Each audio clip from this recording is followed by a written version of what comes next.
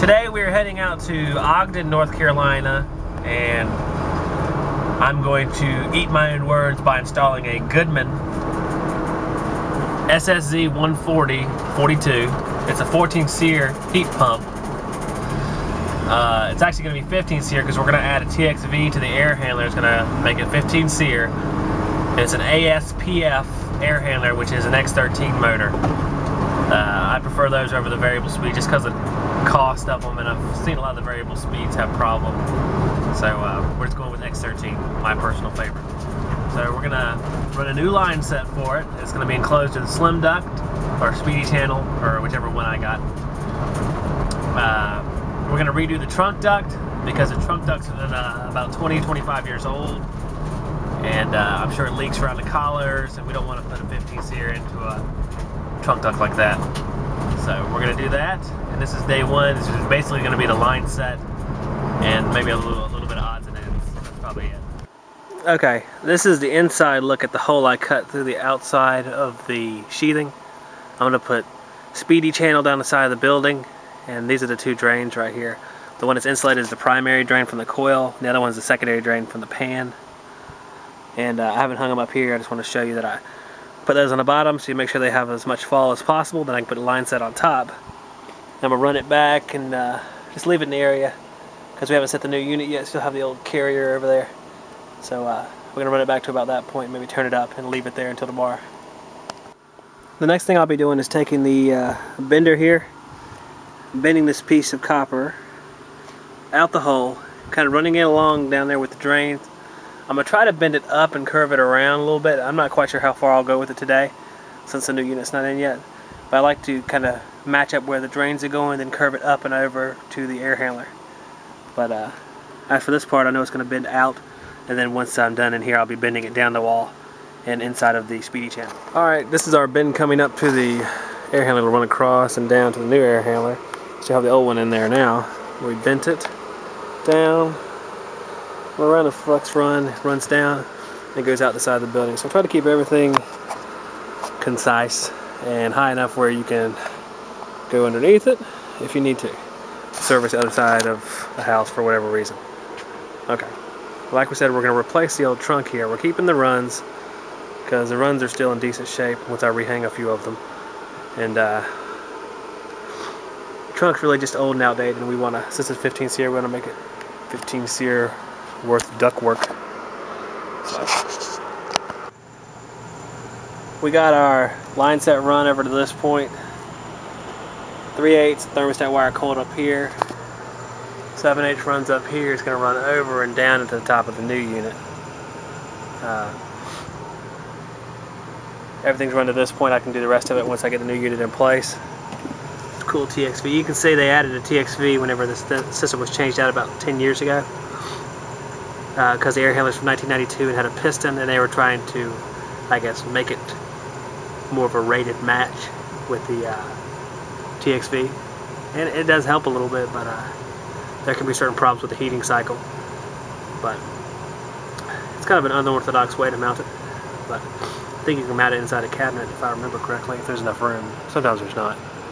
But that's where we're looking. I'm going to try to set the air handler tomorrow. Maybe we'll kind of have a rough set into the old duct system so we can have it online tomorrow, then change the duct system out on Wednesday, so we don't have any evenings where the homeowner doesn't have AC because they have kids. So we'll try that. It doesn't always work out though.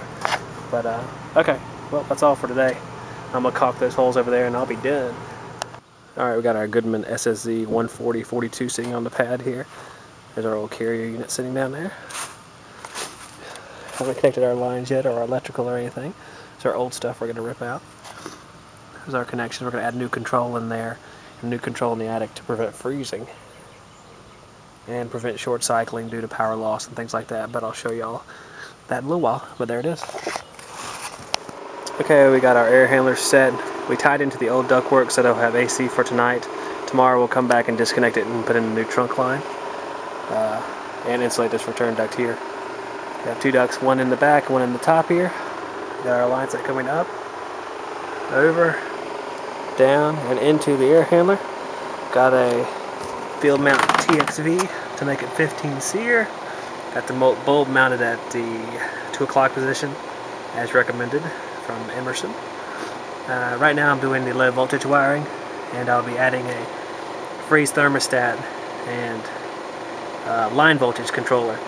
I'm going to start adding them on all my installations to sort of prevent some of the freezing and stuff, which is, I think, is like the worst problem with air handlers and freezing up over the years for whatever reason. So I'll show you how I do that, and we'll finish her up and get her started. Okay, it's hard to see, but I have actually mounted a freeze stat on the manifold exiting the evaporator coil. And I'm going to feed 2 wires, one from that freeze stat, one from the overflow switch. And they're going to pass back into the air handler control compartment to the terminal strip, and I'm going to break Y there through both of those, plus another pan switch. So if a pan switch trips, the overflow trips on the coil pan, or that freeze stat gets too cold, it will break connection, and our line voltage monitor outside will start a process of delay on break, so the compressor doesn't re-energize real fast, especially with the freeze stat. And it also monitor line voltage in case there's some sort of problem with that. If you lose a leg of power or something like that, or a partial leg of power, then the unit won't continue to run. So I'm going to go ahead and wire those up here, and we'll be closer to starting her up. And I got our Goodman sitting out here, all tied in. Our drains up there, I might run those down a little bit lower. Got our legs underneath it to keep it off the ground. I like those things, keep it clean underneath it.